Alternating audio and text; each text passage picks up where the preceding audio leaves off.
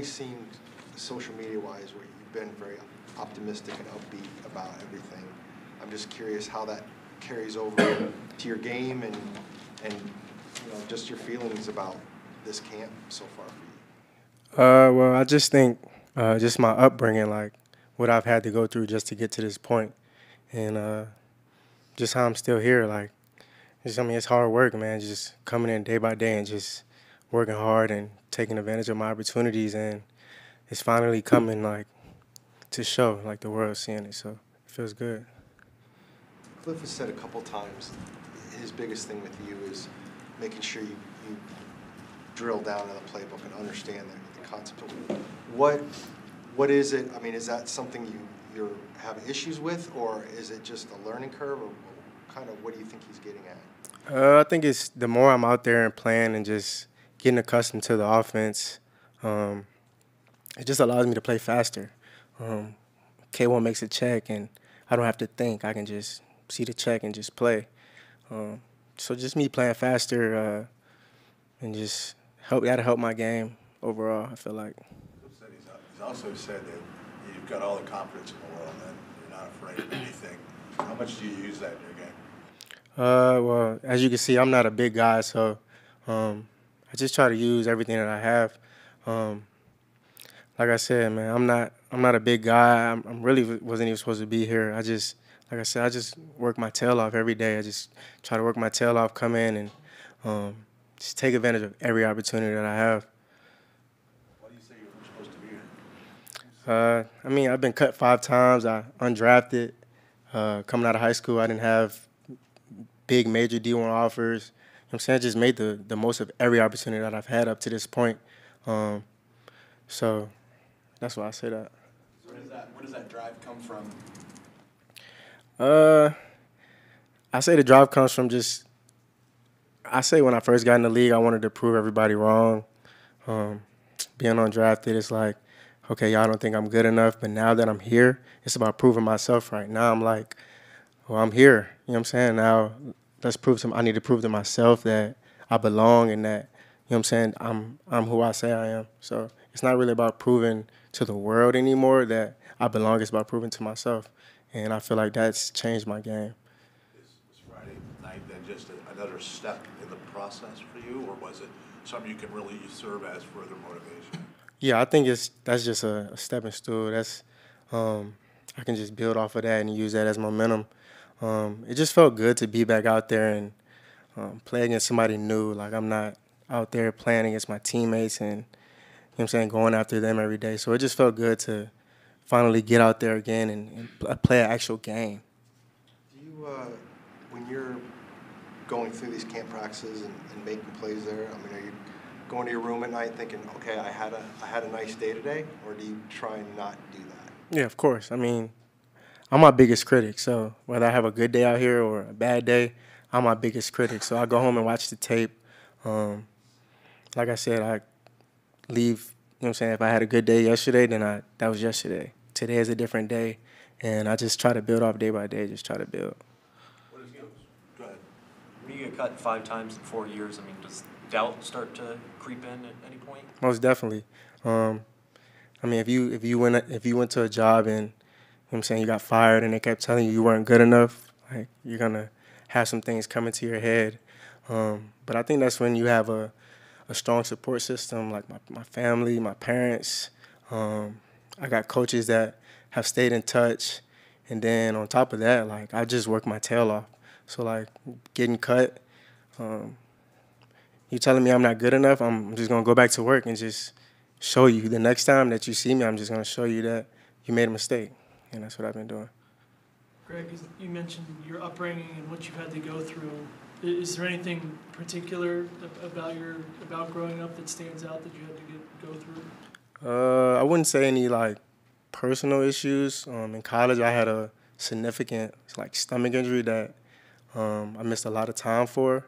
I punctured my intestine in a game, and I ended up playing the whole game with that. Didn't know how serious it was until after the game. So just going through that whole, like, situation, it just allowed me to, I don't know, just like when you go through things, like you can use that as momentum and just build off of those things. Like it's not the end of the world. And you know what I'm saying? Just stack on those, just stack days, stack days, stack days, and eventually your breakthrough will come. You said that you're day-to-day now.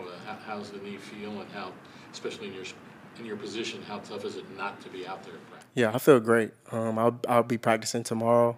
Like I said, I've been going hard this whole camp, so on top of the game, I was just a little nicked up, which comes with the game. But I'll be back out practicing tomorrow. Cliff was talking about how happy he was to see Kyler and Marquise get their stuff going together. Could you tell us how they look from your opinion? Yeah, they're like best friends. I know they play college ball together. They just have a chemistry that like you just can't really coach. Like it just comes from them hanging out. I know they probably played a game together. It's just fun. Like this is a grown man game, but like they're just kids out there just having fun with each other. Just you know what I'm saying? It's just fun to watch them click like that. Do you always have the headband? Around my neck? Yeah, I try to do a little something different, something that makes me feel comfortable. Last year I used to wear a turtleneck, but this year I'm gonna go with the headband. So it'll be my own look.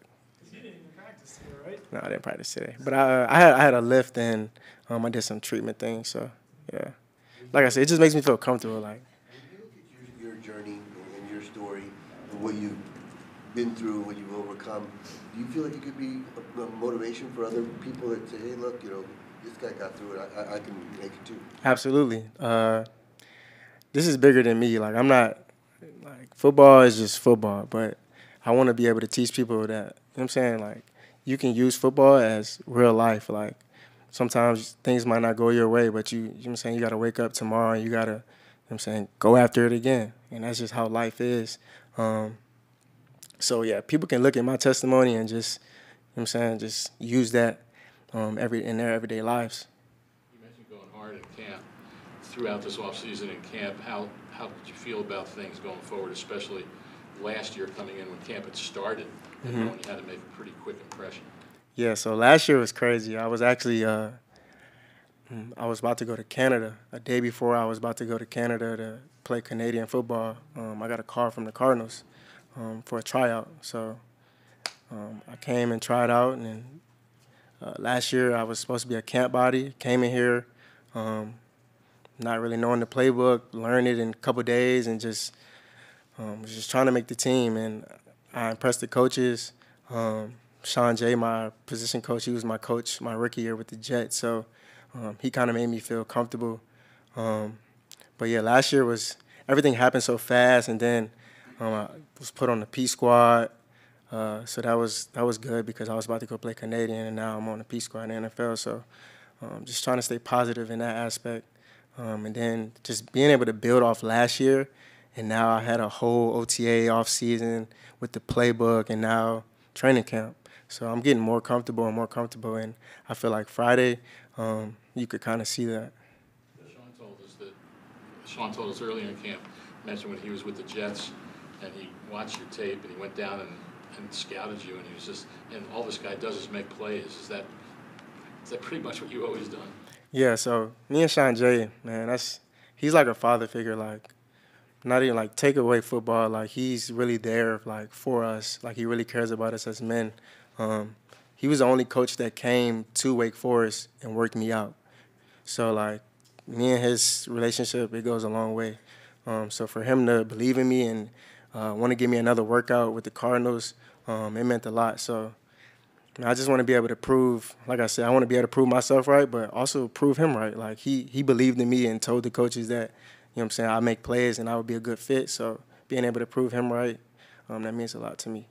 Those 5 times you were cut, did anybody tell you, we don't think you can play in this league? Or was it, we think you can, just it's not working out here, keep trying? I feel like, like that just goes unspoken. Like if I cut you, like that's me telling you you're not good enough. Like, so I don't know, man. I just, you got to take stuff like that personal. You know what I'm saying? Like I love this game of football. Like I've worked my whole life to get here, and to be cut 5 times, 3 times my rookie year. Like I started looking for a regular job. Like it was like that serious. You know what I'm saying? So just to be here again, like I won't take this for granted. Like it means everything to me. Sean mentioned that workout was really tough. He tried to put you through the ringer. Do you remember, like, was it really one of the toughest ones you've been through? You talking about coming out of college? Yeah. Yeah, it was hard because it was just me and him. So like just the build up between this being what I want to do, like this is my dream, and I got an NFL coach coming in. It's just one-on-one, like me and him. My anxiety was through the roof. I was, of course you get a little more tired faster just because of the whole situation, but I think I did pretty well.